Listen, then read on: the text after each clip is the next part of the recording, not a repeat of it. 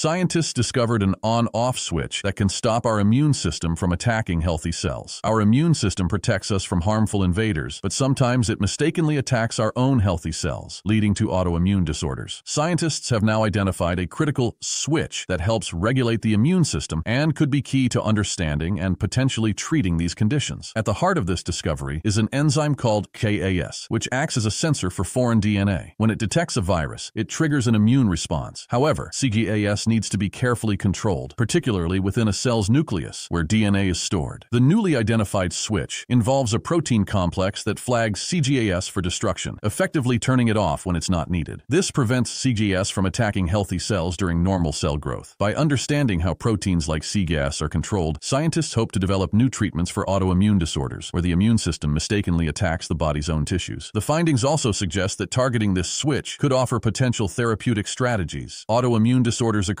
when the body's immune system, designed to protect against foreign invaders like viruses and bacteria, malfunctions and mistakenly attacks healthy cells and tissues. This misdirected attack can cause inflammation, pain, and damage to various organs and systems. There are over 80 types of autoimmune disorders, including rheumatoid arthritis, lupus, type 1 diabetes, and multiple sclerosis, affecting millions of people worldwide.